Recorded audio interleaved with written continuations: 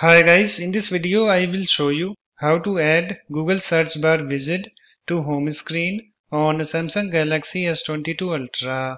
So this is my Samsung Galaxy S22 Ultra device. So let us start. So just come to your home screen and after that just tap and hold on blank space. So let me do that. And then come to this bottom section and then tap on widgets. And then scroll down to Google. So here I have this Google, so just tap on it. And you can see guys, here we have this Google search bar widget. So just tap and hold on it. Let me do that. After that, you can drag it anywhere you want on your home screen. Okay. So I want it over here. After that, just lift up your finger. So let me do that.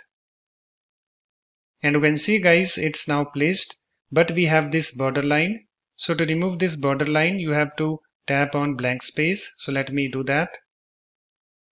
And you can see we don't have borderline. Okay. So it's now done. So that's it. In this way, you can easily add Google search bar widget to home screen on Samsung Galaxy S22 Ultra.